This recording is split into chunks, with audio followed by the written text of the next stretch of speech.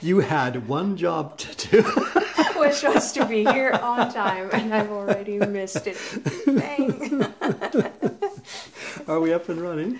Yes, I think we're up and running. We have people saying good morning. Yeah, yes. 1060. Good morning, That's everyone. it. Hello, gang. Good morning. Good morning. As you see, it's yet another guest. Oh, my God, we've been overdoing this so much. You know? I need to put the outside camera smaller, I think, because we opened just with the outside camera, so nobody can see. Okay, pull it down. They can't see us yet. Soka, just voices. So let's shrink this a little, and let's take the GoPro. Where is the GoPro? It's called Pengo or something like that. Yeah, it is. Ah, here we go. But it's showing in the back. Huh? It's showing in the background. Excuse me, I thought we had all this organized, sorted out. What's up here? Yeah.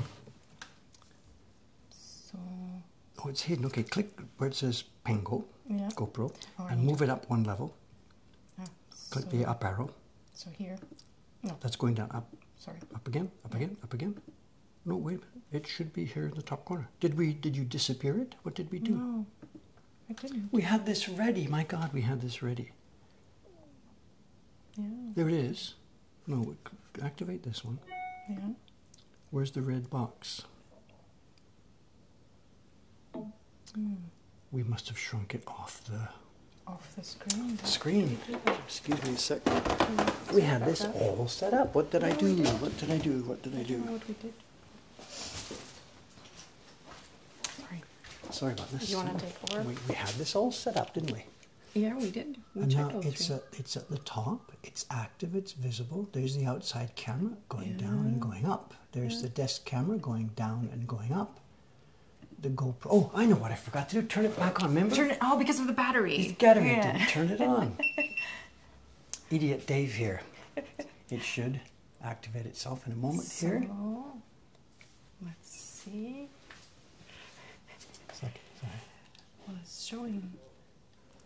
Here we are, and it's got to be here, and here, and there we go. My apologies, ma'am. All my mistake. All my mistake. So taking it from the top. Hello, good morning, everyone. Get all the cameras set up and forget to turn them on. Sorry about that. My apologies. This is Japan. What do we all stand here in a row and bow to the... So we were 15 seconds late. I had one job to do and I failed. And Dave had one job to do. No, I had 100 jobs to do. It's okay. Okay. We need, actually, this stream now, there's so much gear here, so much going on that actually, and this is not a joke, what I need actually is a pilot's checklist. You know, pilots have this. Yeah. Even pilots Shinkansen. Yeah, but that too, the finger on the thing. But no, there's a physical, you know, is the airplane turned on? You know, whatever. Yeah. These guys do this, no matter how much experience they have. All right, thanks for your patience. Thanks. Good morning, everyone. Have we introduced you? I can't remember now in all the chaos here. This is Mafalda, who was here a few months ago. Yeah, so I was here in January and I had the exhibition up in the Tokyo National Art Center, and I'm back again. So you haven't been in Japan all the time? You've come back and forth? No, exactly. I actually live in Switzerland.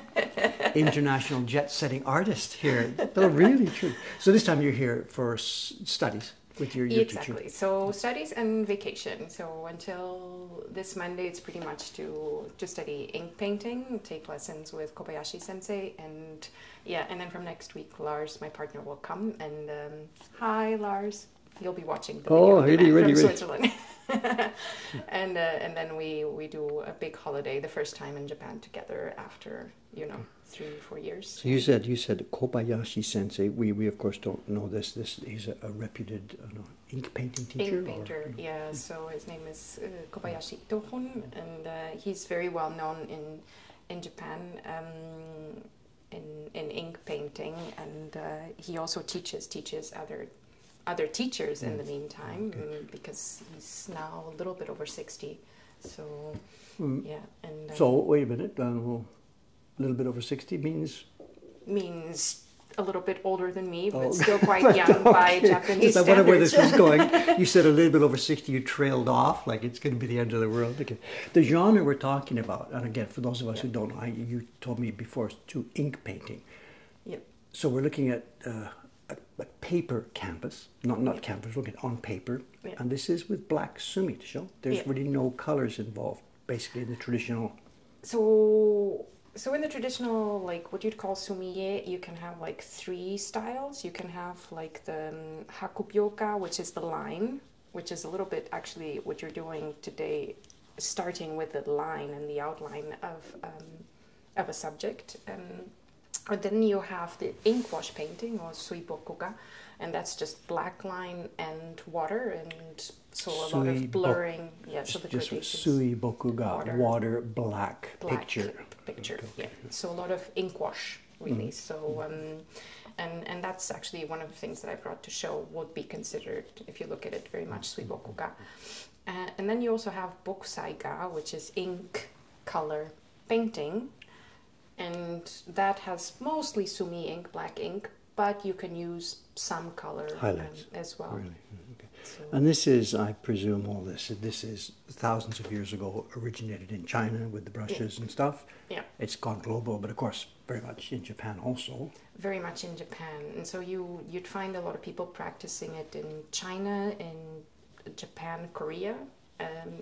They will all look a little bit different, I think, because then each style kind of evolved on its own, but originally all came from China. And the tools are the same as calligraphy for the most part. The brushes, It's curious for me to ask that, because woodblock printing making that we do, of course, also clearly has roots in China, way earlier than Japan.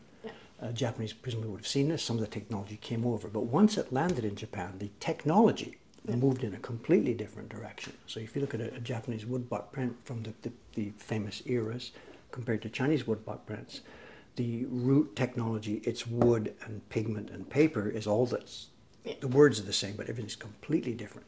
In your field then, here in Japan, how similar is it? How different is it? I don't know. If I looked at a painting, could I say, oh, that was made in Japan? You can, I think.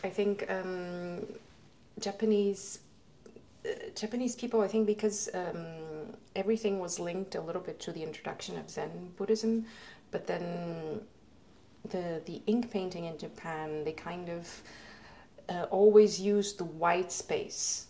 This notion of keeping always a lot of white space has always been kept very much in the tradition of Japanese ink painting for the most part. Maybe the Chinese would have tended to fill the space more, and the Japanese would leave more empty space. Would leave more empty space in general. In general, you would see far less use of color in a Japanese tradition. Even when they say they're using color, you would still see far less use of it than you would see in a Chinese painting. But this is a generalization. I think then today you have so many artists kind of experimenting with the medium as well and trying to so now do something anything new. Goes now. And so I don't think you would be able to identify like schools so much anymore, right? If I'd have thought ahead a bit that the conversation would go this way, we should have prepared some pictures or images. I mean, it's not intended to be a lecture here. I'm sorry. Just what do you do and who are you and whatever. I'm sorry. So let me check just to chat a little bit, because that's my job. Sorry, and check whether it turns out that the microphones are turned off actually or something. Yeah, and nobody can hear us, and we've been talking all this time. Is the audio okay? Can you hear both of us okay? We have independent microphones. I've got one clipped. It originally was clipped in my pocket. We lowered it because it turned out that my voice seemed to be a bit louder than Mafalda's. Her microphone is lower. Audio is good. So yours is actually moving. You've got your sweater, so I don't know if that's banging and making noise or not. I have no idea. So I tried to keep my necklace out of the way. So far, so good. These are we did talk about this the other day. We now have the Rode wireless Go-To. I made the investment to get these. Yeah. And so far, the reaction, it seems that it's working really, really, really well. I'm not using them to their full capabilities yet, but I'll learn as we go forward. So. Yeah, so people were saying the tools are the same, whether, actually, your brushes and stuff? Yeah. So for the first time, last time, I think someone mentioned in the chat, ink pen lady, because when I travel, I use a lot of brush pens, but for the first time, I have a little portable kit. So you'll see that it doesn't look very different from from a calligraphy setup. This one's very basic, so I just have like a minimum. Okay, but nobody set can of see what you've brushes, done and there. So what are you going to nobody do? probably sees that, but There's two ways to do this. You hold it to that camera, or you give them over here for a minute. yeah, something like that.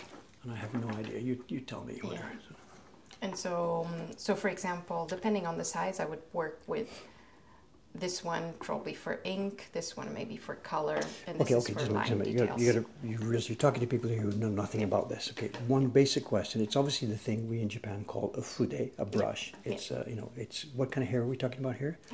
That would be it. Okay, all right, the ones okay. But the point being, to do Japanese calligraphy, to do the lettering, the kanji, the writing, this is the tool that's used. Yeah.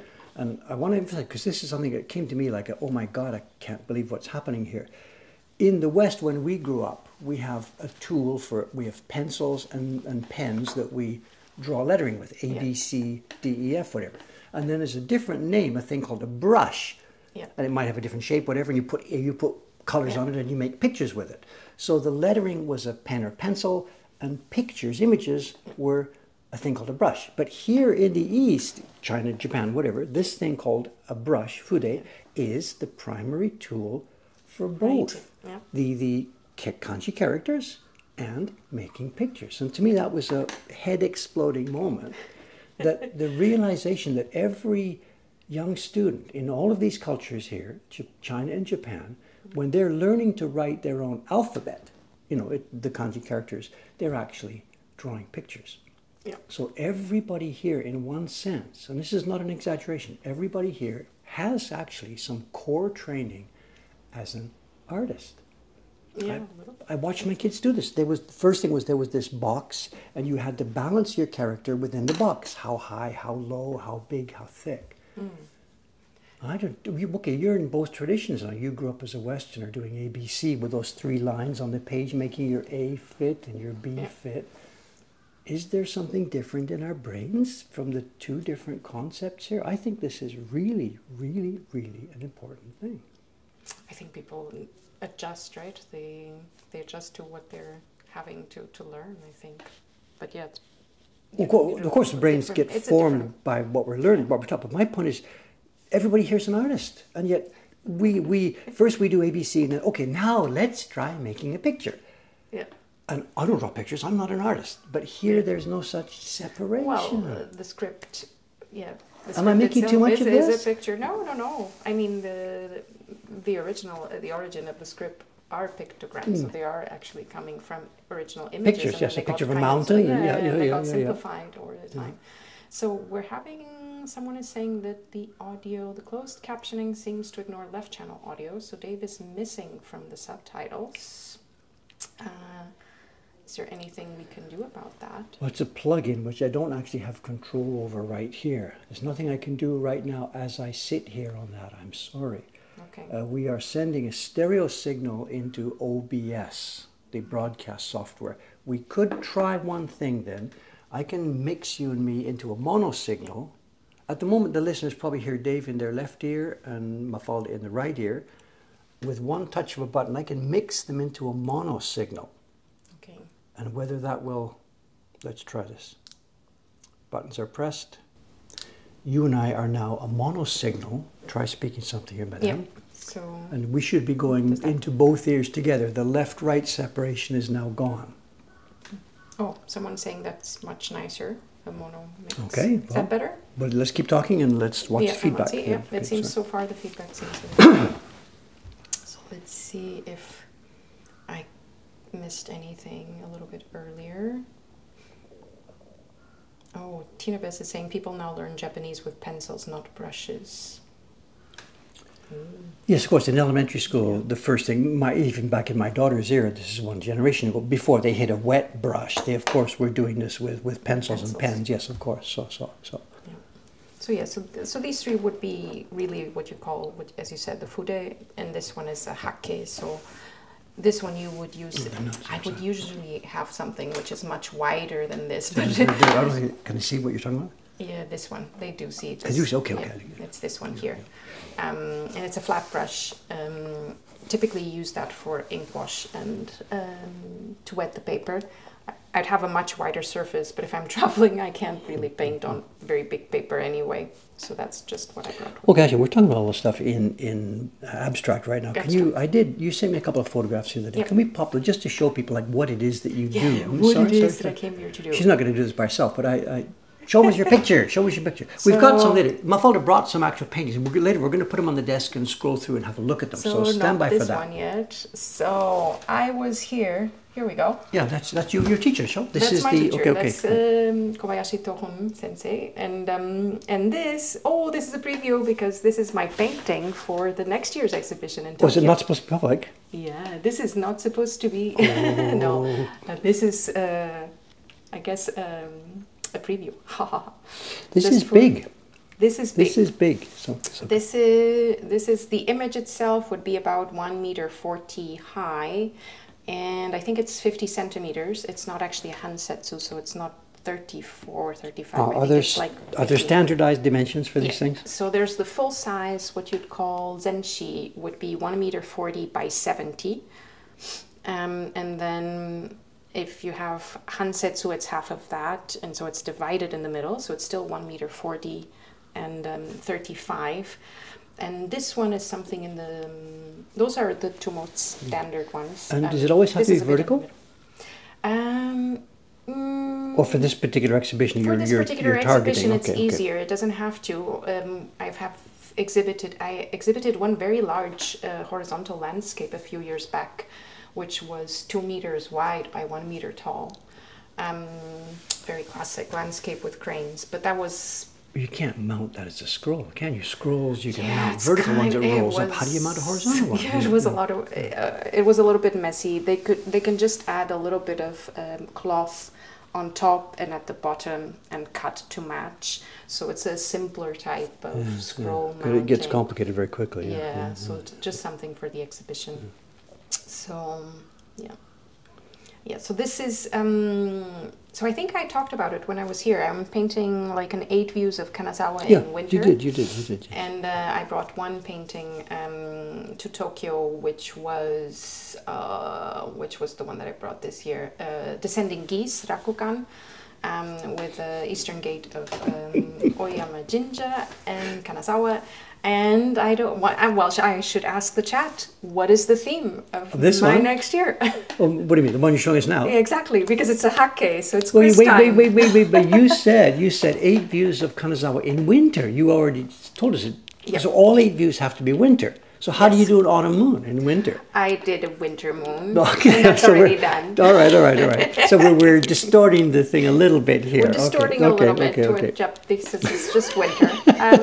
But taking some liberty, creative. All right. So tell me, what is the theme here? Evening rain, very good. Okay. Chocolate eggs.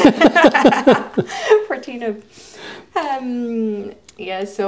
Umbrellas. Okay, let me ask something. You've got the finished painting here. Yep. Is this starting, you said 8 views of Kanazawa. There's a real place there. Yeah. So how real is this, and how much is imagination? Like, how much are you making up here, and how much are you actually showing as a depiction of what exists? Yeah. So the idea to paint the hake came from the first time I was in Kanazawa in the winter. It was right before the pandemic started, and I couldn't go back to Kanazawa. So this idea is I'll keep painting Kanazawa until I can go back to Japan again. But how realistic is it? I'm not getting on. I'm just curious. But let's look at the picture, because I did send you the picture that that was the inspiration for. This is Kendrokuen. So the big garden in Kanazawa, and I think if people have been to Kanazawa and they look at that picture, they would recognize it as Kendrokuen just by looking at the lantern on the right and the pine trees with the winter. The winter dressing, yes. You need to explain what that is. So it's something to protect the pine trees from heavy snow. So they don't want branches. These trees are manicured to within an inch of their life. They're trees growing in one of the most famous gardens in Japan, and nothing is natural. This is what it's supposed to be. It's a human-built natural thing. I mean, this is a big topic all on its own about which I know next to nothing. But when you see a tree in there and it's got some nice shape, believe me, it's got a nice shape because 3 generations of guys have put it there. So they don't want snow here breaking branches and stuff. So all of these trees, well, most of the trees, the prime ones, of course, you can see the system here, right? They've run a pole up, and from the top there's strings coming down, which connect all through. And they become a work of art in themselves. They're attractive and interesting and beautiful. Yeah, everybody goes to see them, and everybody's waiting for the moment when the snow comes. So, and here in Japan, you do these light up days and these gardens, this is new. These days where you can go, for example, to see the cherry blossoms at night, or you can see in the winter in Kanazawa, they do light up to see the snow. But unfortunately, on that particular night, there was no snow. There was just heavy rain, heavy rain. My shoes got completely soaked. But I said, I don't care. It's the one night where I can go and see Kenroku at night. And there was this one couple walking in front of me in the garden, and they were both having the white umbrellas, which I thought was so cute. They were actually wearing almost matching clothes, and so I just said, well, I think that will be night rain.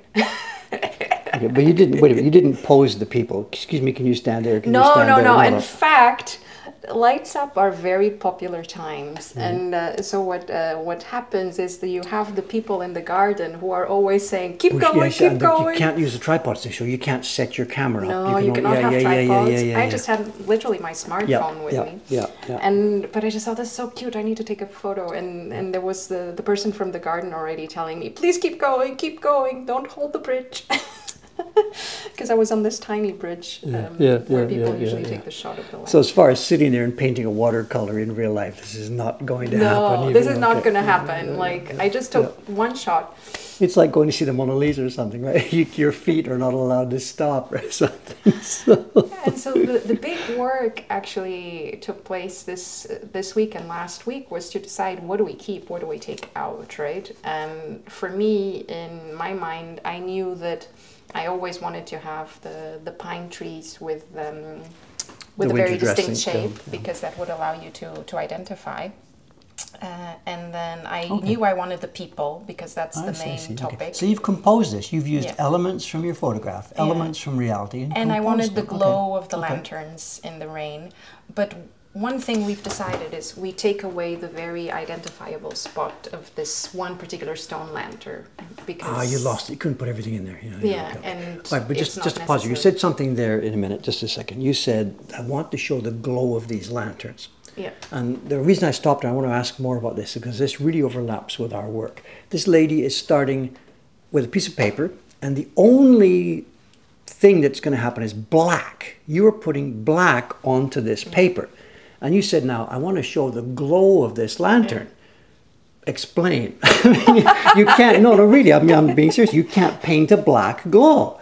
So you use negative space. Bingo. Which is basically whatever you see as white on that scroll. In fact, let me just take... The point of time is she doesn't paint white. Never. You don't have white pigment, right? You never use white. No, I don't use gofun. You can use gofun, the white pigment, but I don't use it in general. So let me just... So here... basically, that's not painted at all. So you paint around. They're not seeing your cursor. They can't see that. So you're going to have to explain it by words. Yeah, exactly. Sorry. They can't see your cursor. Yeah, it's not a... No, it's not a PowerPoint presentation. I'm sorry. Oh, dear. So typically, so in the bottom right of the painting, you see the lantern. Okay, wait, but one thing, you can't do the cursor, but in a few minutes she is going to show us an actual painting, and you can put your hand here and you can work with your finger. Yeah, and there I will be able to show. So should we maybe save that explanation then when you've got your finger on the painting here in a few minutes? Yeah. Is it okay? Rain check for 10-15 minutes? Yes. That would be cool. So let's look a little bit. But you can see I took the main elements, and then, like the decision is where do you apply the deepest black? And then where do you apply lighter gradations? Where do you keep unpainted or just negative space? But there's no correcting. Once some black pigment has gone on that thing, that's there, right? There's no erasure. There's no covering up. No. I mean, again, that's... What do you mean, well? Start again. I mean, the sheet goes on the floor and you start again. Start again, but... Why are you hesitating? Because if you've done something which is very light ink wash, and you could potentially consider using a darker color in that spot, and that light then becomes what was dark a moment ago, it becomes the lighter version. Okay, then you can still paint over it. Yes, so it's not a correction, but you can make some very minor adjustments. Okay. But once, usually the most dangerous of all is really the pure black. Once you've used pure black, there's nothing that will cover it. It's funny because what you're saying now reminds me, there's a phrase in Hiroshi Yoshida's printmaking book. There's nothing to do with your world at all. He's talking about printmaking, traditional Japanese printmaking, but which has the same thing. If we want to show bright white, we leave the paper, and the more black we put around it, the brighter that white gets. So the same thing as what you guys do. But Hiroshi Yoshida talks about this thing about adding layers to bring this thing to life, and adding layers, and it just doesn't work. You can't make it, and adding layers. And they said, you know what, turn this into a night scene. And you put some big black thing all around it, just leave a few highlights, and it works. It became a night scene. So let me look at what you've done here. Oh, that's a night scene. Yes. Planned from the beginning. It was planned from the beginning. That was actually the difficult part, but because you had to use a lot of negative space, which is like, the lantern, negative space, and then it's like, the white umbrellas, bit of negative space there too. And then the light jacket, more. So this is a challenge. The one you've showing us here, actually, this is not like beginner's work at all. There's a lot of experience showing here. Yeah. Not something you would ask Kobayashi Sensei said, you brought a fun challenge this year. Very polite. A difficult challenge. Okay. The other thing, Leslie, what you're showing us here actually is sort of, I guess, is that the work that's going to go to your exhibition next year? Yeah. Is it polite to ask you this, or is it okay? And then push me away if this is not right. How many, what is this, the 100th version? You know what I mean? And again, I'm not insulting you at all. I'm saying, or you do preparatory sketches to see how the umbrella might work, and sketch and sketch and sketch, and that's okay. So, for example, yes and no. So I only had one scroll, empty scroll, and I painted directly on that. So if I had messed up this scroll, it would have gone in the bin, and I would have had to start from scratch. But we worked on each element separately. On separate sheets of paper. On separate sheets of paper. So how to do these. How to do this winter construction of the pine trees, the winter little cones, and with night rain, I practiced that for maybe 2-3 days, just back, not even in class, but back in my hotel room, I was doing exercises to figure out, to get the level of technique to. Okay, so you've studied and sketched different parts of this. I mean, the same with the people. Yeah, or any painter doing a massive canvas doesn't start with a massive thing. Of course, you sketch your ideas and away you go. Because since the original one, I had done like a full painting as well back then, just to test textures and ways of doing things, and. But then you need to simplify. Usually your first trial is always too complicated, and then it's about taking things out. Okay. But so you've worked on this composition for quite a time. Bit elements first, then putting together. Okay. But one thing you did say confused me a sec. You said you're painting on the scroll. I thought you made paintings, and then when you had your finished one selected, you had it mounted as a scroll after the work was done. But you said now you're painting on the scroll. So. Traditionally, it would be that way, and I also paint that way. But in this case, for the exhibition, sometimes for the sizes to be a bit more standard. They give you the scroll in advance. They give the scroll in advance, and it's an empty mounted, and you paint. So it's one and done. Yes, but also. It's funny that it was something that Sensei told me for the first time. He finds that when people have this ready-made scroll in front of them and they know they cannot mess up, it tends to bring the best work in people. Assuming you've done the practice. Yeah, well, accountability. Yeah. Okay, I could get this. I understand the words. And it gets a little bit cheaper too. I mean, it's live programming as opposed to pre-recording something, right? Yeah. If this had been a pre-recorded program, people are laughing at this now, we can take it easy because it doesn't make any difference. But once it's live where we go, I mean, I'm laughing at this because this is not such a serious thing. But if it was a serious thing, so I get it. I'm just not sure if I could jump to the conclusion that would tend to bring out the best work. I don't know. I don't know. I have to trust that he's had Well, no, okay, but what do you enough feel? What do you students. feel? I think yes. Sometimes yes, because you feel I have to practice, I have to bring it. On the and at the same time, this paper. This paper is very difficult to get good contrast of color, the gradation from the pure black to the white, because it has a tiny, tiny bit of sizing on it. So From being mounted, you mean? Yeah. Okay.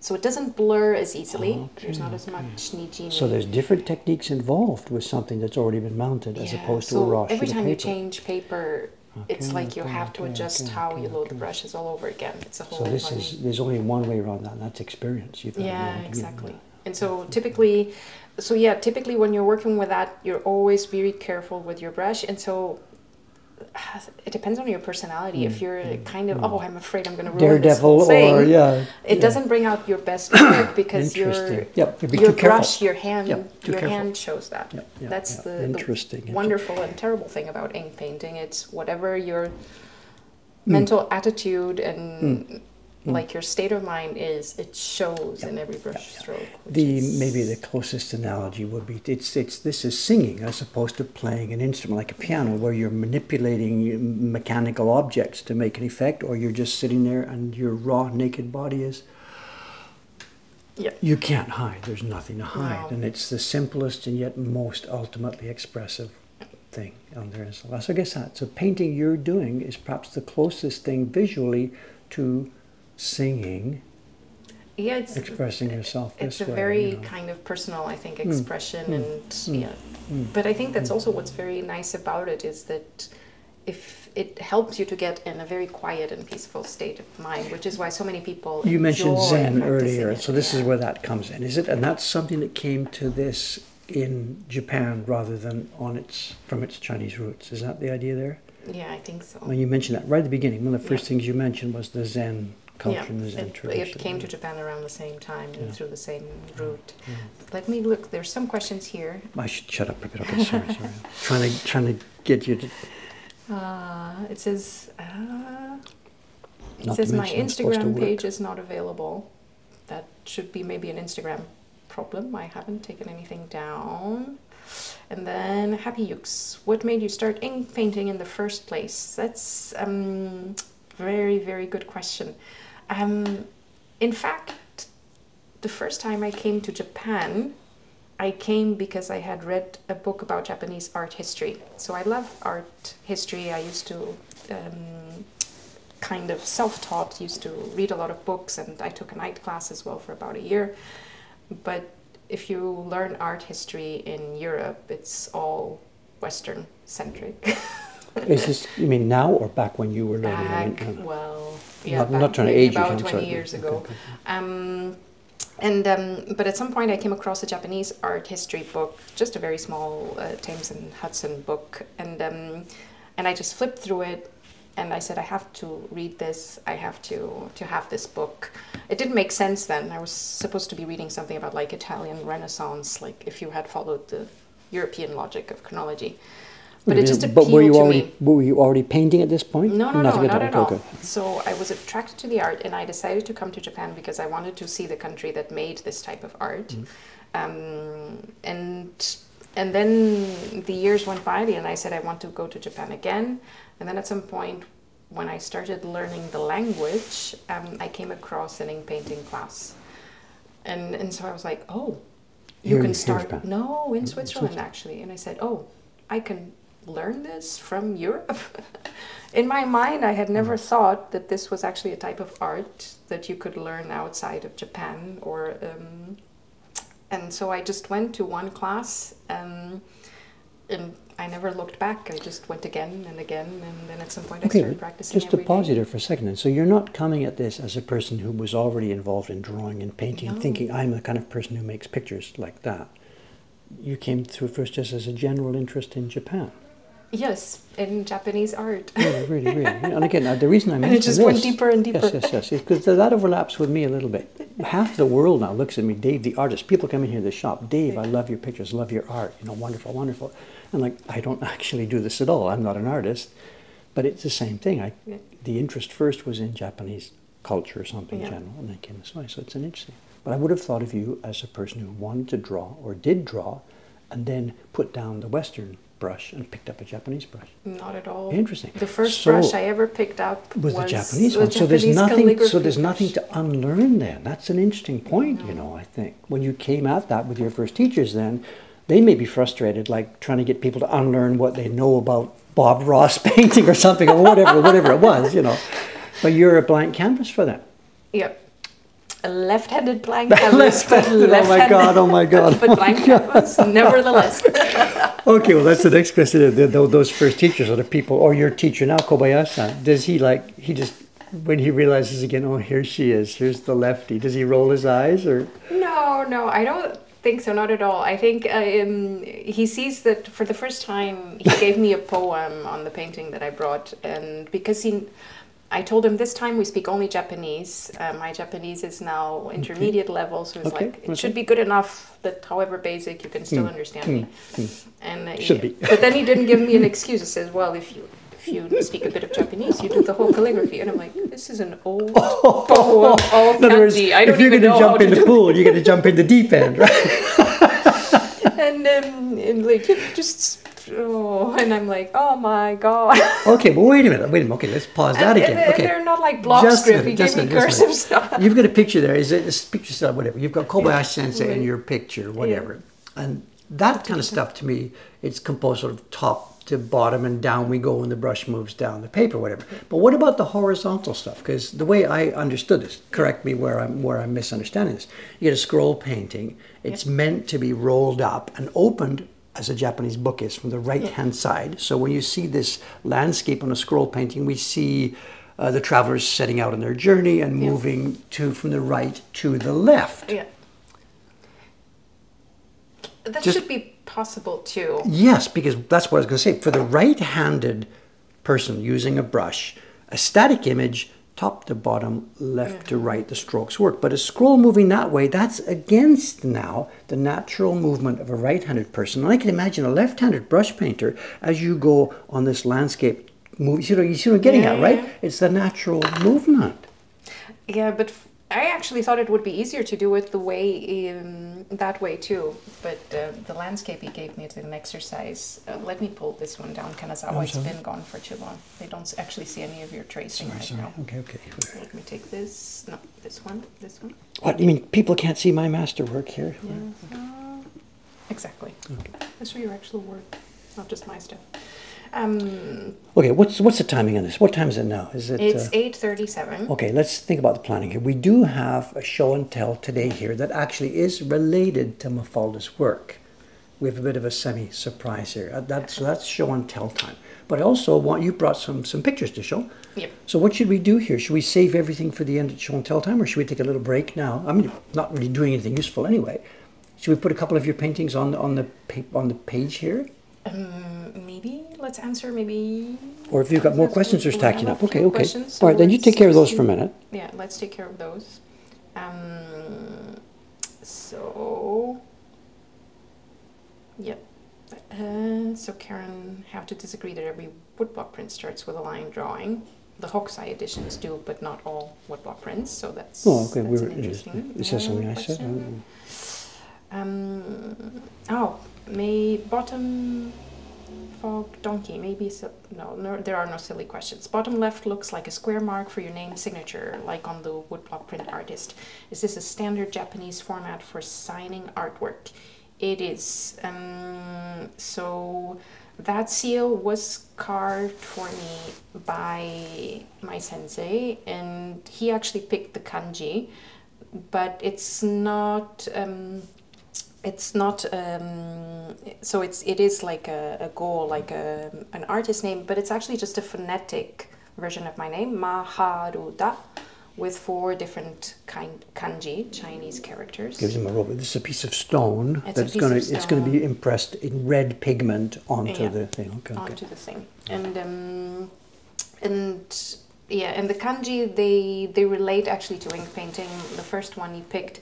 So is actually to grind or to polish, but because that's what you actually do every time you prepare your ink, and you start by grinding it on the stone. So and the reference is to the actual work itself. You're a grindstone. I mean, you're grinding. Really? Yeah. So it's not a very auspicious. They don't have very auspicious meaning. My name, my current name.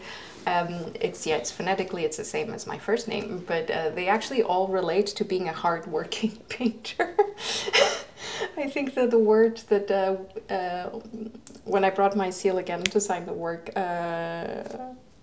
this time Kobayashi Sensei looked at it and said, "I was a bit kibishi this year." So he would choose something else if he were doing this again. But wait, Mafalda, that's totally okay, right? You're going to use that seal now for X years here to do this. Yeah. Then whether it's the same teacher here, Kobayashi-san, or not, he will say at some point, you know what?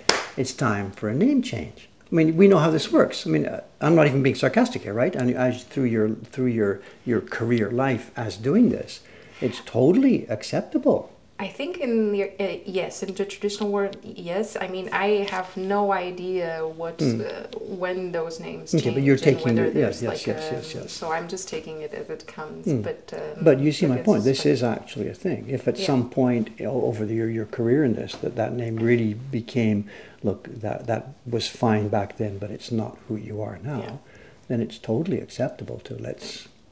Yeah, so the people who are studying under him and who've become teachers themselves, for example, they usually have one of the kanji borrowed from his name, exactly like in wood block printing. Yes, so that's the same. It's the same. Toyokuni teaches Kuni, Yoshi who teaches Yoshitoshi, and down it goes. Exactly. So some people would take the to, or some people would take the hun from his name. But these names, I guess, in my understanding of it, they are really pretty much always at the pleasure or whim of the teacher. You don't choose this stuff yourself at all. You are given these things, and whether you like it or not, and you're paying. I mean, you are paying substantial fees to the teacher, of course. Yes, this person is obviously not cheap. So can I ask, if you think it's something I shouldn't ask, just blow me aside here. Because you're living over there and he's living here, you're not seeing him regularly. Many of his students may come for a monthly session or something, once a month. You're obviously on a more appointment-only kind of basis. So is that how you pay him as well for each visit, or? So I would actually just pay him the same as any of his students. I pay him for each lesson, and because I come and I can only come once a year, then I try to take more lessons. Oh, I see. I would not be paying him every month, but I would be paying him the equivalent of however many lessons. So even his regular students, they're not paying a gesha, a monthly fee, they're paying a per session fee, are they? Okay. So it's no difference for you then, just their sessions are farther spread apart. Okay. So, that's very similar. And is there a... Back when I lived in Hamara, one of my earliest patrons for the Poets series was an art collector. He was a businessman, not done money, but he also took me upstairs to his little private gallery. He collected Nihonga paintings. And I was new in Japan, and it was one of his jobs to bring David into the knowledge of the Japanese culture, whatever. And he used to explain to me the Nihonga paintings he had on the wall. And he would say that one cost, 3,000 per go. And I'm like, wait a minute, whatever. So, and the cost, these painters who were doing the Nihonga paintings, there was a master Bible published by these various art associations. And all the painters were listed in there, and their current price was in there. And each one of these painters, these are active people, not historical, their current price was based on how much their paintings cost per postcard size piece. I think it was called a go, ichigo, nigo, sango, yongo. I don't remember the exact terminology. And if your price was 1,000 yen per go, and you did a canvas that size, the gallery dealer mentioned it, and that's what you got paid for. That was your painting. It was priced this way.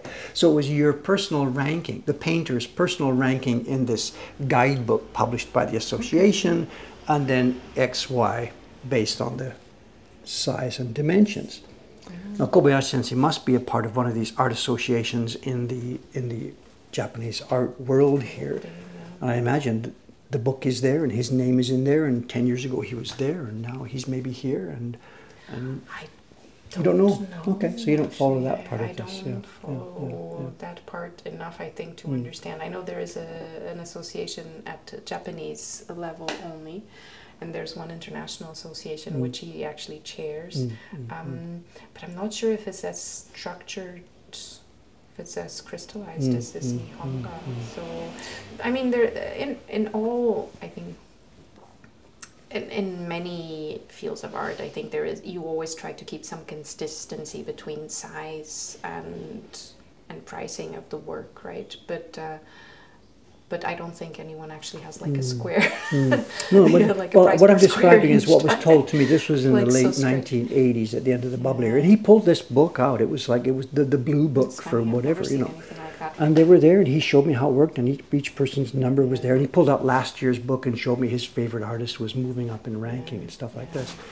But the fact that I haven't seen it doesn't mean that it No, doesn't no, exist of course, necessarily, no, right? no. It just seems to me that's for the Nihonga world almost certainly. I think the same thing would do. You know? And he said everybody knows now. Everybody knows where they are. There's no wheeling and dealing. When you go to buy a painting in a gallery, the price is there. You look at the book for the price, and there it is. Okay. And the wheeling and dealing happens, I guess, when they publish next year's book, who is up, who is down, the numbers. So that's where the wheeling and dealing happens. But it meant the customers know what they've got. They know what the value is. When the new book gets published, they all buy it so they can look at their collection. They've got the new value for their collection. And he said it avoids hostility. It avoids, you know, like you go into any shop in Japan to buy something, there's no bargaining. Yeah. And what's something worth in a major gallery? And he said, this does the same thing. There's no bargaining. You don't even need to put the price on. Everybody knows what these things are worth. And maybe this is also happening in your world or not. I don't know. So. Yeah, I don't know to that extent, to be honest. Maybe if I were living in Japan, maybe I would become more aware, to be honest, of that. So, but I think you always kind of like I've sold some of my works, of course, as well, and I think you always just try to benchmark a little bit what other ink painters are, and yes, what their level is, and well, I presume too at the moment there's no, and for you, there isn't much of a commercial interest in this. I guess, I mean, obviously what I'm reading from Mafalda here is you're just trying to learn how to do this as satisfactorily and beautifully as possible, you know. Yes, I think for me it's not to become like my primary income stream. It's really to, are you selling to become paintings? the best But are you selling works? I do sell works, and yeah, I just am kind of hoarding a few of them. Like, for example, the Kanazawa 8 views. Some people have asked me, will I sell some of those scrolls? And for example, I will, but I will only when the series is complete. And will that be back in Switzerland or will that be here in Japan? And do you need Sensei's approval to do this? Again, please kick me back if some of these questions are not right. I don't think so, no. If I want to sell some of my works, I don't need anyone's approval. I think usually the teachers, also my teacher back in Switzerland, they're very positive about their students selling their works because I think they want to incentivize people. So you're not part of his studio in that sense, you know, you can't sell something until he approves of it. It's not that case at all. Okay, all right. Okay. No, so it's not, yeah, it's not like I guess that kind of more reminds me of the very old days of like when you had like Kano school. But I also remember one, and this I vividly remember because it affected me so strongly. It's in my first maybe 5, 6, 7 years in Japan. A reporter had come from the Japan Times to talk to me in my own work and stuff, and he was learning how to play a biwa, you know, the Japanese traditional lute, and he was going to a biwa teacher for this, and had been for 3, 4, 5 years or something, a long time at that time. And he'd been talking about me, and I was holding a gallery show of my work or something. He said, well, did you get permission for that? I'm saying, well, I rented a gallery, you know, nothing. He said, geez, you're so lucky. Just do what you want, right? And I was like, I didn't understand, like, why is he saying this? And then he told me about his own. He was taking these biwa lessons, and he'd been doing so for years. He had not yet been allowed to go on stage. You know, the school, the biwa type school, had its recitals X times a year. And the sensei had not yet tabbed him for being back row member of the chorus yet, thinking this guy wasn't ready for this. And this young man had not had any chance and was not permitted to even think about playing in public until the teacher said, you're in the March concert. And, you know, pay up your lesson, you pay up your concert stage fee, and away we go. No, I did a small solo exhibition about 2 years ago, just a couple of days in Zurich, and during that I actually had a small workshop just to show people with the brush pens how you would paint one topic, very very short, for fun, and so you're a both free my agent teachers here. were actually Yeah, quite okay, excited. Good. Okay, because no, I'm happy to hear this. Of course, they're more of the opinion that the art should carry on for as long as possible and shouldn't die out. So common sense is at work here, you know. Yeah, so but they're very, but then, having said that, are there places where you could be studying this brush painting with a really strict teacher who would be like that? You know, you're not going to public ed. I don't think you're ready. So that does exist, or okay. I think I've been very lucky with the teachers that I've had, and I don't I haven't gone shopping around so to say for other teachers. So yeah, I wasn't being sarcastic about it. Just honestly curious. No, I don't know. Yeah. I think that thing the young man I was talking to would be about on stage performing arts, Japanese traditional dance, things like this, biwa. Another lady I know, she has been studying, the fue, and same thing. And the teacher determined everything. When she could go on stage, what she could play, what kind of dress she had to wear, all this kind of stuff. It was extremely strict. I think it's it's probably very much stricter, but it's probably that teacher is also the one who is being the one contacted to do the performance. Yes, so probably the responsibility. And when you are ready, that will calendar, be your bridge. Yes.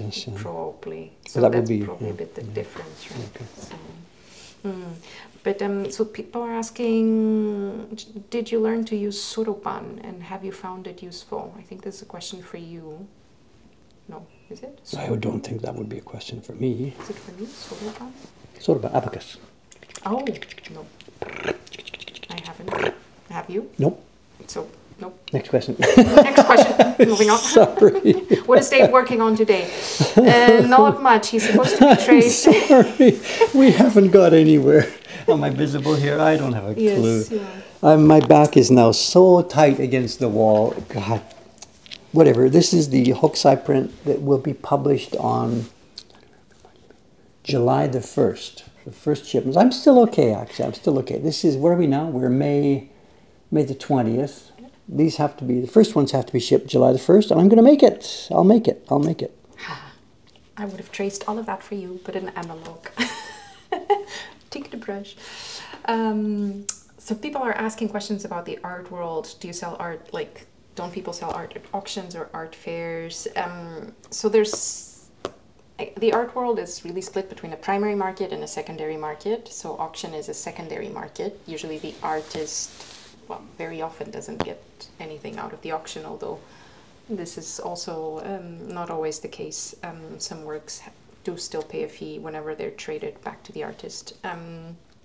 But typically only very well-known artists or artists who have passed away will be showing up in a secondary market, in auction. We're talking about painting, ink paintings here still? Yes, ink paintings in general. I think the primary market would include fairs, or would include galleries, but would also include self-organized shows. So I think typically every artist, if you have a number of years body of work, then at some point maybe you do get picked up by a gallery. But right now I'm still organizing every now and then my own events or taking part in collective exhibitions. There's nothing in a secondary market as far as I know.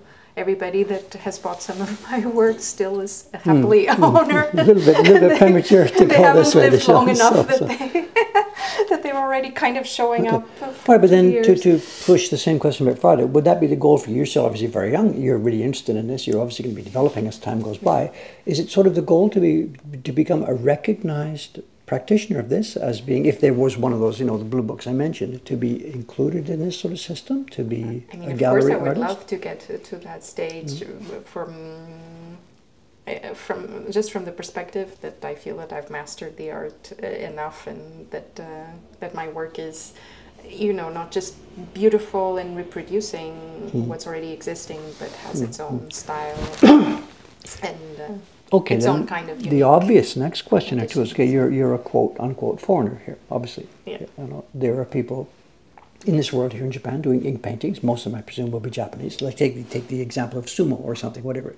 At one point, the sumo world was just Japanese. The idea that a foreigner would do it was just inconceivable to anybody.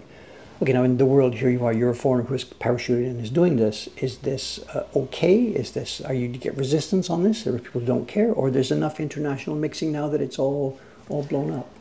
I think. I mean, you're in the show last year. You said you came to do a show, so you're Yeah. obviously accepted into this show. Yes, exactly. Were And there I think many- this is were there very many foreigners? international. There are many international, and they're like in a number of countries, like small schools. So it is very accepted to have international people. I think in a commercial,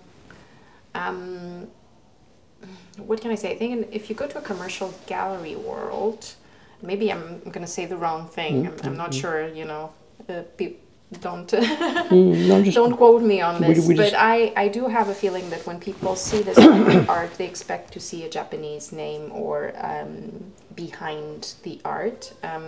you're saying the consumers here The in Japan. consumers, Okay. the consumers, I think, would be more looking for that. The consumers in Japan or consumers internationally? I think internationally, I think. Really? They still both. want to see Japanese names? I think they, in general, I think they would expect to see that it's a Japanese person. So in that doing sense, this then type. you have a higher hill to climb than a native Japanese. Then. But maybe that's just my perception. As I said, don't quote me on No, this. we're just discussion. It's just a discussion. Probably because, like me, when you first see this type of art, you just assume it's not taught to anyone outside of Japan. It's so niche and so, and something you intrinsically. There's a associate related with the point then. countries. Back in it would be in 1989. I was just starting out on my 100 Poets series. I had set it up as a subscription thing, so I wasn't interested in becoming a gallery artist or anything like that. But one of the TV crews that had come to me was trying to make a background story. And without me, my Japanese was so bad, without me really understanding what they were doing, they made this little script and they sent me downtown to knock on a couple of gallery doors to see if these galleries would want to take my work. You know. And at that time, I was too weak, I didn't have enough confidence, I wasn't sure what I was doing, so I just sort of basically followed instructions. If that happened now, I would tell them to just run and jump, we don't do that. But anyway, this is 1989. And I went into one gallery, it's called the Tolman Collection in Shibudaima, near Tokyo Tower. And we spoke English with them, and the guy blew me away. He said, no, we don't want any more foreigners. We don't want to become a gaijin ghetto, a gaijin gallery. Yeah. And the artists that he wanted and wanted to represent, he wanted, and again, this is 1989, generations ago, he wanted Japanese artists in his thing. So I wonder if that's relevant to the example you've just mentioned. It's you know. probably a little bit. Well, Korengami is actually echoing a bit. He says he once showed his origami photographs to a local art gallery, and the gallerist told him that it would be better if a Japanese artist made them. But local meaning Germany. He's in Europe. Germany. Okay. I would guess. I see. So because it was a Japanese, they wanted to avoid cultural appropriations. You have to have the name Suzuki in order to do origami. I don't know. Yes, so Korigami said yes in Germany. So, and hi, Interesting. Andy the artist. She's saying that it will be her last stream that she'll be joining for a while. So, hi. So, See, I get nearly no blowback like that at all. You know, the number of people, I mean, basically I get nothing. Why are you doing this? You should be a Japanese person. I get next to nothing. I've never got asked the question like in the negative sense of why you're doing this, right? Usually the question is, how did you get started? Because it just seems People so are interested in unusual. what's going on. Yes, Yeah, it's yeah, more yeah, of an yeah, interest. yeah. But yes, I think on the commercial side, I think that some people will think that it's easier to. I think it's again awareness and perception, like all things. So we are coming on to 9 o'clock. So you want to show some pictures? Okay. Shall we show Yep. some No, you're the pictures? boss here. I don't see the time, and I don't see. I don't know if I've anything. have I missed any important questions in the chat? Please tell me if I have.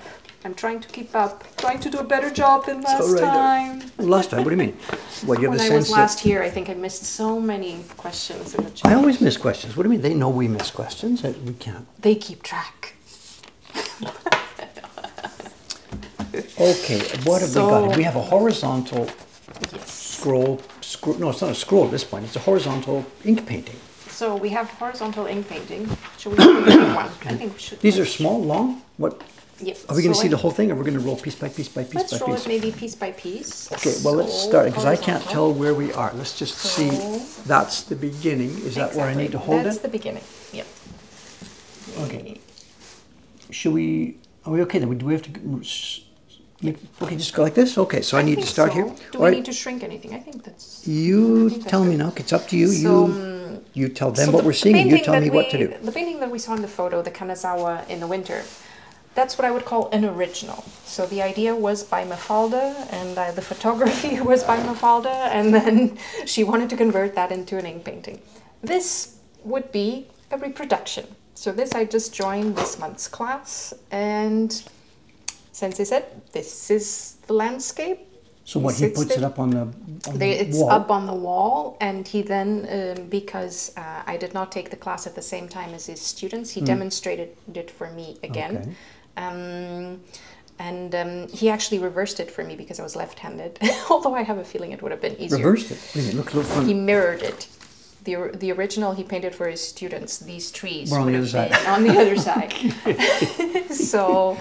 So we started, and so what you'll see is, if we go through the scroll, it's interesting because it will show you how you think of using the ink in the different layers of depth. Okay, we've got. So your most up close subject, the one that is in the foreground, are the trees. So this is where potentially you are as a spectator, and so that uses pure sumi black. Yeah. And a lot of this technique, for example, the pine needles, you would recognize the word. It would also be called kasure, which is the dry scratch brushing. Exactly.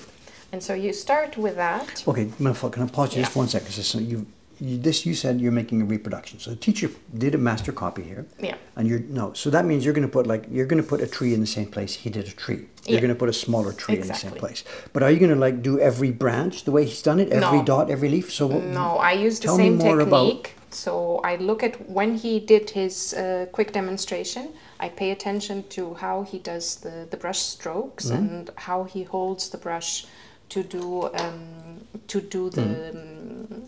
the leaves, right, or the needles, and then I just reproduce that technique, but it's still my tree. So for example, it doesn't have exactly the same number of branches, and it will never look 100% the same. Even if I were to try to replicate we can't exactly, you can't, of course, because it's how your muscles and your but that's my question. hand. How much, you said reproduction, how much are we trying to, like, would yours have the same mountainy wash in the background that his does? So it will always be slightly different, but you would aim to have a similar stroke. So then once I've done the trees, the first part is to add those kind of rocky hills where the trees kind of stand on, and those again were in the original landscape too. All right, then again, to try and get my head around this then, so in other words, the composition here has been decided. He has done a composition. There will be trees, there will be mountains, there will be little birds in the sky. There would be the whole thing, there would be the waterfall. So at this point, you are not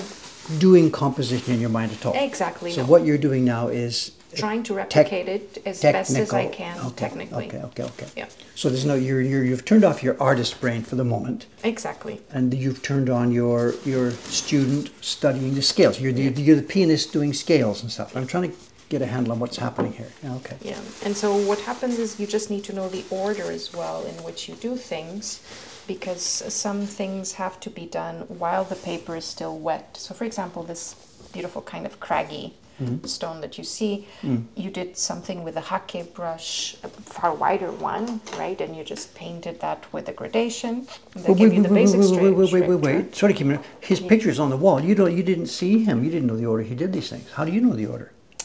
Well, because I know enough technique, I already kind of can guess how he did it, but he did demonstrate it for me. He can paint this in like 10 minutes, 10 to 15 so he did it while you were there? Yes, he did it for me quickly. So you're watching him do this, trying to record this in your brain, because you're going to do it yourself in a few minutes. Yep.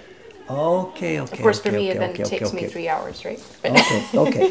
That's the difference. All right. And then, But he's in the room while you're doing this now. So he Yes. is actually chatting with you, talking to yeah. you. And so you're- then he okay. comes and Okay. he will also, like, he sees, oh, well, here it would be better if there was still maybe a few lines. So he might actually pick up the brush and do like a few extra strokes just to show me that it would be nicer if it had like a more richer black still, to get more structure. So he will look up at the whole balance of the composition. To do this thing that we've just seen, how many different tools would have been involved? So then? in this case, you would have had a wide hake, but that would have been maybe not this one. It would have been maybe this size. I don't know. Well, Okay. yeah. And that's for what? Things like these washes like this? Yes, that would be for things like the rocks, the mountains, everything that you see with a light wash, but that requires a big stroke. So the vague parts. The vague parts, and then I would use something that's more or less of this size for the pine trees that we saw at the beginning and the big black trees. And then once I'm doing something that's smaller, like this. also even the islands or maybe the little water lines, I would use a slightly smaller brush. For the boat, This is actually not careful drawing. this is Little a man. fine Okay, detail so we've got type brush. And this so is dipped in something pigment, and you're now drawing yeah, carefully exactly. with this. Interesting, interesting. Yeah. So yes. And so then you said the odor. So my guess here, those things like drawing that would be pretty much near the end of the process. You're yes. putting in these. So the boat and the 3 little birds way in the distance back at the beginning, those were the final elements. So, Okay, but just a minute. To put that boat in, the boat sail's already there. So you prepped this boat earlier. yes, so you could do it 2 ways, but yes, so I did it the gray wash. Oh, I and see. then We the had black 3 was birds. added. Okay, I get you. Yeah. Or you can do it both ways, but in this case, yes, it was the basic structure and then the line came afterwards. And then the calligraphy in this case came at the very end, so which I don't think people can see. It's not a masterpiece. My first calligraphy poem. Lefty. Lefty. But I practiced that we're for right about to left, 30 top to minutes. bottom, but we're lefty. So Yeah, okay. he didn't mirror the calligraphy. That's what I got my next That question would there. not Wait a work. minute. So what was interesting? And this is the Mafalda seal we were talking about, is exactly, it? yes. And okay, you're gonna have to take me through this. It's top. Is it Yeah, 1, so 2, 3, 4 to show? It's exactly ma. This is ma. We know the ma. This is the utamaru no ma. The ma to show. Really? I have no idea. I don't recognize all of them. It's ma? Yeah, and then ha. For the fa ha. Yeah. Okay. And then ru. And da. Da. Ma ha ru da. Da. Ma ha Yeah. ru da. So good. So, and he has, as you said, carefully chosen characters that have a meaning behind this. And I mean, these are not like block script, right? So I couldn't even recognize what some of those kanji are. And he Here, just yeah, said, yeah, oh, just reproduce this. And I'm like, Wait a minute. So I just did a few circles around a few of them. And like, Wait a minute. Actually show me how you would. Wait a minute. Where do you start? You're Where do you faking this stop? till you make it. Is that the idea? Because like kokoro, like the heart, these kanji I would know, even the water kanji I would have seen before. Okay, it's not actually as bad as it sounds. What here? Because no matter how complex one of these characters is, kanji, Chinese characters, no matter how complex they are, they're still made up of recognizable smaller parts. So these are not just random chicken scratches that you're trying to remember. Even if she didn't know this particular character, she knows absolutely the components that have gone into it. Yeah. So yes, so lots of times we can actually see, or you could copy it and draw it without knowing what it says. Yeah, exactly. But for me, it helps to know what does the block script look like, because then I know more or less what the original what radicals were there. Yeah, and where are you supposed to start, because it always has a little bit the same logic of good fun. Top to bottom. Okay, so this was an exercise, as we see, a reproduction. But no, okay, jump ahead to that. If this was the real world, you've got your blank piece of paper with no model on top. Yeah. So you're doing composition and drawing at the same time. But would you have the composition worked out in advance? You've done your sketches of trees, you've done your sketch of a boat, you've got your pieces in mind, and then bang, you do, here you go. But exactly like in, well, it depends how complicated, or if it's a composition that I've worked on many times before. So let's say I want to paint a landscape with a bamboo, right? I've painted bamboo as an element like bazillion times. So I probably just straight off go and I don't have to think. But if I'm trying to do a landscape like the one I did for Kanazawa, or actually it's a brand new idea, but it's actually a brand new topic that I've never tried to do with ink painting before. There's a lot of pre-planning. Then there's a lot more pre-planning. But even in here, because you cannot control every stroke like 100%, you adapt as you go. It's going to go in directions that you may not have planned. Exactly, and so sometimes you will have to adjust, and the waterfall. So there's a jazz aspect to this.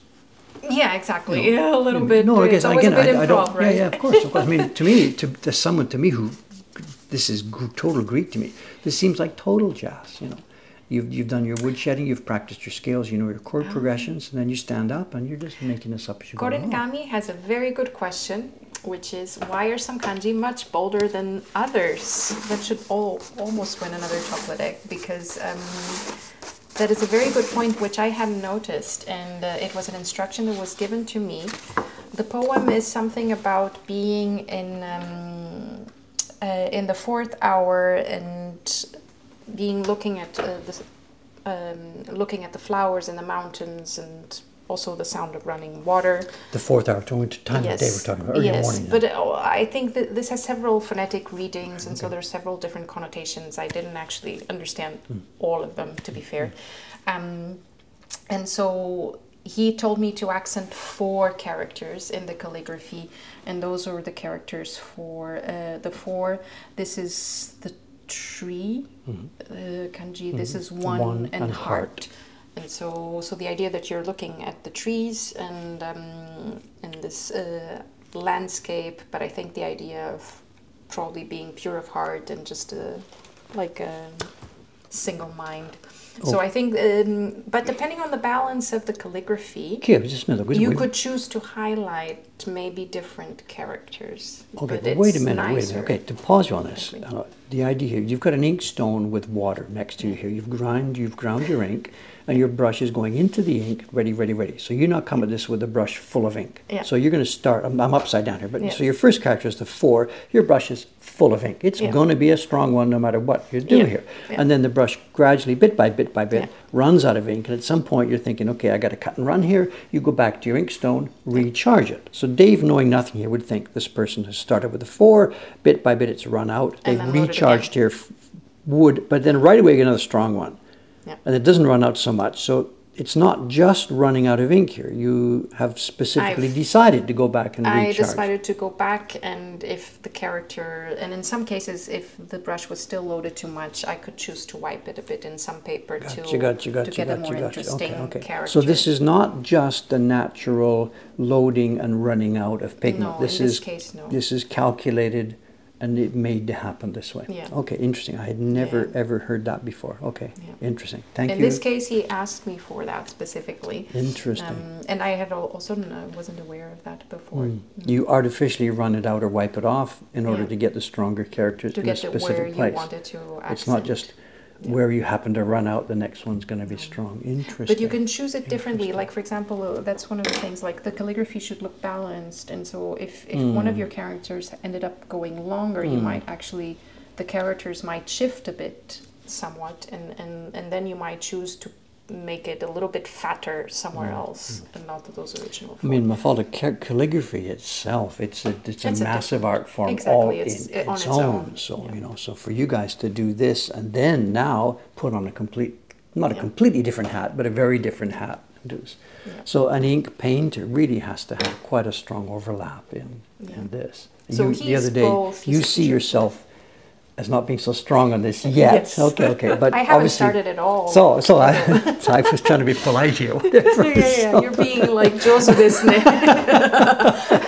But there it is. It's on. That's what you have no choice. You cannot keep avoiding this for much longer, right? So separate calligraphy lessons. Well, probably, but I think you cannot avoid it if you like the literature and the poetry side. I love the poetry, and so at some point I would love to be able to use some of the old poetry and maybe put it in my paintings. But You don't have to, because also traditionally sometimes when you have these old albums, not very often, but sometimes the painter and the calligraphy were actually two different people, right? Interesting. So if you were to see like, I don't know, Nagasawa Josetsu album, like he would have done all of the flowers, and then hired a professional or a different artist. Interesting. That set of prints I made back in the 1980s and 90s, the Poets series, that was published originally as a book back in 1775 or 1774 with the pictures, the poets themselves, done by Katsugawa Shuncho, and the calligraphy done by Katsugawa Shuncho. He was apparently famous for both of them. It didn't seem to sell very well, so the publisher did a second edition with Shuncho's calligraphy ripped off, chopped off the blocks, and calligraphy by a noted calligrapher of the day. Yeah. And that book started to sell really well. So we did the same thing. So one person would have been noted for the picture drawings and a separate calligrapher. Because even though you have to master the same tools, it requires you very, very long, I think, to master each of them to a high level. So I tossed this off earlier. Here in the West, we have a pen for drawing, a pencil for this, and a brush for painting, and it's the same blah, blah, blah in Japanese, but it's the same, but not the same. But it does help, like, because I knew how to hold the brush vertically, and I was trying to really hold it when I was doing the characters. You know how to use the tool. I already have a little bit of some of the muscles that are required for that, I would say. But also too, as an outsider, it would seem to me that calligraphy, you're pretty much working with a vertical brush here, but down in this painting, I see this is like brush washes and stuff. So you have a lot of horizontal strokes as well, where you really, and you completely break apart. So now we're at 9:15 already, 9:16. Oh my God, 9:15. It's real show and tell. Real show and tell. Oh my God, we've only seen one of your paintings here. This was just a warm-up. That's fine. We can go to your show and tell. All right, because I have no idea. This could be interesting, but it could be a bit of Well... 9:15. It's 9:15. I would have guessed it was coming up to 9 o'clock, I think. No, that's when it started. Time flies when you're having a good promise I would time. help you to do some work and actually... Yeah, we knew. Look, give me a break. We knew where that was going. Give me. Not even I have any doubt about that one. We knew from the start where that was going. It's okay. It was going to be fun. That's what. We have scrolls. Why did David buy scrolls? So, well, actually, if that turns out to be a wash, I have something else to show. Okay. I have a little surprise for you. Things there's 11 of them. Someone just reminded me. Thank you, Korengami. Thank you, Karen. I saw an auction a while back for scrolls, and the reason I bought it, which is not our normal thing, we don't do this here in our shop, is that it seems that a number of these are woodblock printed scrolls. And then I also saw Mafalda-san was coming, so I thought we might have a chance here to overlap. And these are not, this is not like Sotheby's auction level of scrolls.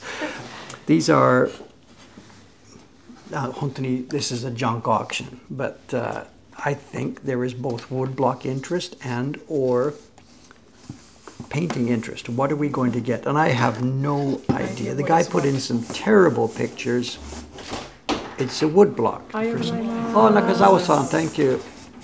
It is a woodblock. And what we have is a bunch of stuff that was sort of guidebook or they came from temples and shrines. Yeah, People would pay money at the shrine to take home a talisman that was going to, keep them good luck and stuff like that. And this sort of thing is what we have. And some of these are actually going to be That's a woodblock pretty old. print, This is a woodblock print mounted later on a scroll. Wow. And I'm grabbing around here trying to find something that will tell me where this is, what shrine this is. I'm looking at it upside down. Do we have any of the people who are experts on all of this? Mafalda-san, could you grab the package? Box. No. Take the whatever. Box away? Start opening some of these. There's too much here for me. You grab another one. Start opening one and see if we get lucky with a brush painting. Just hack it. Do you need a knife? There's a knife here. Let's start hacking some of this open. Wood block. I have no idea what date. This is old. It's roughly carved. This is not the kind of professional wood block thing that would have been made in a nice wood block workshop in Tokyo. It would have been made locally. The temple people or the shrine people would have hacked up some wood, got a local handyman. Oh, these are like paper. Is that wood block? I'm not sure. This is just a pure print. I think it's just a copy. That's also wood. Some of this might date quite back, you know. Oh, this is Ise. Yeah, we have a Buddhist figure. We have the lucky guys. We've got our Ebisu and Daikoku with his sea bream and his bags of money. Also It's 7 lucky. Yep, it's lucky talisman stuff. Oops, from This is just a copy. shrines. Let's keep digging. Let's keep digging. Let's keep digging. Maybe one for you, one for All right. So. Man, this stuff has been around. Oh, this is some. This is also wood block. This is calligraphy, but this is. That's wood block. Wood Yes. block as So. It's a wood block. Look at this. What a nice little treasure find we've got here. None of this stuff is worth anything. They would have been made in the bajillions of copies. The wood block is smacked up. It was probably smacked up the day it was carved. Very amateur work. So Carved and printed locally.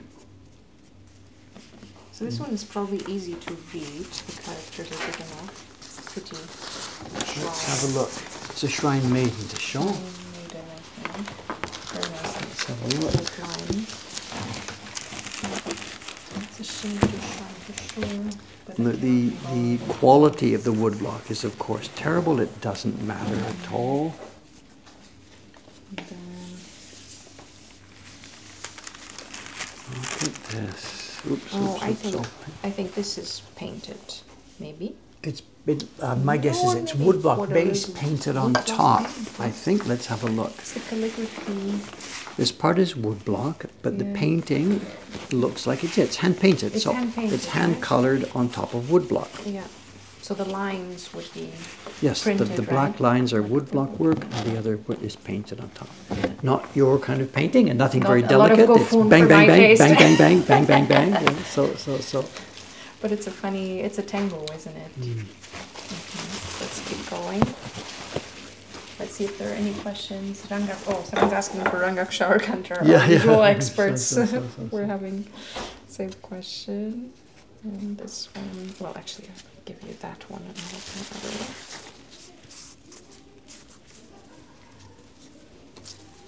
I am on camera, and I can't see. Do you own any magic scrolls?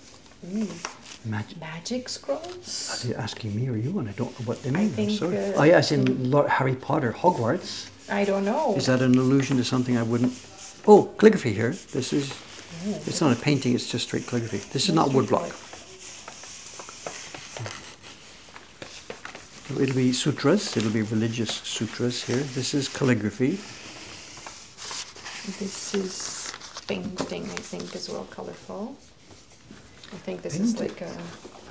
Is that a Ben 10? I don't know. Is it wood block base? I don't know. Let's have a look. I can't see my It's right in the center. box of tools is gone. That paper looks almost like onion skin. Yes. It feels that way when you're touching it too. They're very, very dry. Are you looking for I was looking for my little scope. I can't see. It's not within reach. This could have all been painted. I'm sorry. I don't see wood block here. This is, I think, completely painted. It's completely painted, I is it? believe. Or at least it's hiding anything that's in the background very well. And then this one. This one I think is a mix. I think this would Yep. be. We have shrine from shrines and shrines でしょ。アマテラス大神。神ですね。伊勢でしょ。そうですね。イザナギの御事、イザナミの御事。八幡大神、豊受稲荷の神様。猿田彦。はい。春日大神神。ですね。そうか。And this is woodblock in colors, 3 blocks. These are all colors, woodblock printing. Dave, sorry to interrupt. How old do you think these are? It's a couple They're all over the place. They are Meiji and or earlier. This is very similar, I think, woodblock and then painted over. So some of these could be Edo, Meiji. I don't see anything 20th century. This stuff has been around. This is woodblock with colors added by hand. The black lines are woodblock. Some of the colors are woodblock. That green is woodblock. That brown is woodblock. The tan, the red, looks like it's painted on. I'm not sure. The vermilion, right? No, this is woodblock. This is woodblock, really, no, it's woodblock. It's all woodblock. Even, really, they don't yep, look even like the hand tan. strokes, No, yeah. no, no. Yeah. Look at this, super rough. And again, nothing like this would have been made in a real woodblock workshop in Tokyo or Edo. This would be local stuff, people just, you know, at the shrine or temple figuring out how to do it themselves. This is cool. Look at this. This one's also cool. This is I'm very, very happy to get this. Look at this. There's no way on earth to date this or to tell where it came from. Look at that. Wonderful. Are we still digging in this box? My God. It just keeps going on and on and on. Look at this. Miyoshi Omikami. Miyoshi. We should have had you heard Character this. surrounded by fire was likely Fudomiro, usually depicted that way. God of Hell, the show, right? So, holding a sword, etc. We were back a few. It was back a few. Back a few, maybe. yes. Sorry. Later, we will check it. And what do we have here? We have is this a demon of some kinds or a kami? I don't know. No idea. We've got a staff. This is a weapon. Sword-like. Sword. I don't know. Looks like some kind of scythe, some kind of weapon. Would it be? Is he trampling a demon? I'm not sure. Just a minute. That's his own leg. Yeah. Could it be like? Well, that's a Susanoo? stone. No, maybe not. I don't know. I'm I don't sorry. know my- I I don't know my lore. all my soul. Ooh, Good morning. Good morning. Another Tengu, I think. Look at this one. Another ancient little tattered wreck. Look at this. Look at this. I would have guessed Shoki. But I don't know. That would have been my first guess. Shoki the demon queller. I would have guessed, but I don't know. But it says he's a monk also, but dies to me. This is cool. This one's cool. Oh, we That's have a one big for you at last. Is it brush? There's just, I think, two There more it in the is. box. But wait, stop. Is this brush strokes, I Mafalda, think I think that's real brush Yes, but strokes. what's going on here? What? Look at this. What's going on? Oh, that's just, you just have, let me have a look. So this, you have an open brush. Are we and a on flat brush. camera? Go here. Your Yeah. fingers. Okay, away you go. So, This has got to be Shoki, the show. yeah, I think Okay, so. okay. The sword. Okay, tell me the brush. Show me. So the brush, well, so this would have been with a flat brush and you just have very dry. And potentially that as well, actually, but... But it's the same thing. yeah, Just or... look at the brush. Look at the dry strokes here. Yeah. So the brush is almost totally dry. Look at this, and yet it's swirled. Yes. This look at the Yeah. brush strokes, not carved. No. So if you have a very dry, in this case you would have still a bit of water in the brush, which that's why you see a little bit of blur at the beginning, but actually the tip is very dry. So you can still keep going, and you can go probably very slow. But each hair, we've got one hair, the next hair, no, the next no, hair. exactly. That's why you have a flat brush. So But they it look like gives you single all the same- lines. because they all come from the same brush and the same. Look at this. So it depends on the width of the brush. And the stiffness and how much water. So for example, this could actually be a fude if you open it into this. A fan shape. What Yeah. you mean? You would press it with your fingers? No. If you have it wet enough, you just do this on the plate, and it becomes like a little brush. You know what and this then you reminds me of? This is like when you go to Hawaii and something. There's these guys doing stuff on the sidewalk with a brush, and they do like.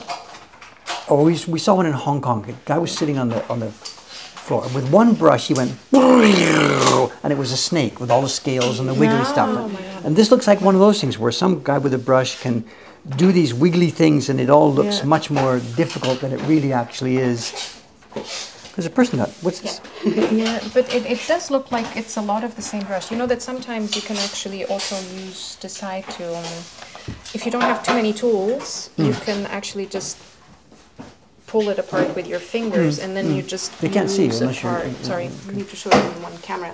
So you can just kind of open the fan, and if it's not too wet, it will stay a bit open, and then you just paint with that corner as well. Look at this. And then you look get at this. almost like a fude, but out of a Okay, hake. so this collection of little scrolls here, it's somebody or some family, some guy over the course of many years has gone to this shrine and that shrine and this shrine, and he's bought the lucky Everything. amulets, he's bought the paintings, and he's come back, and I think probably himself at home, these are not professionally scroll mounted, these are just a piece of wood with some stuff glued onto it.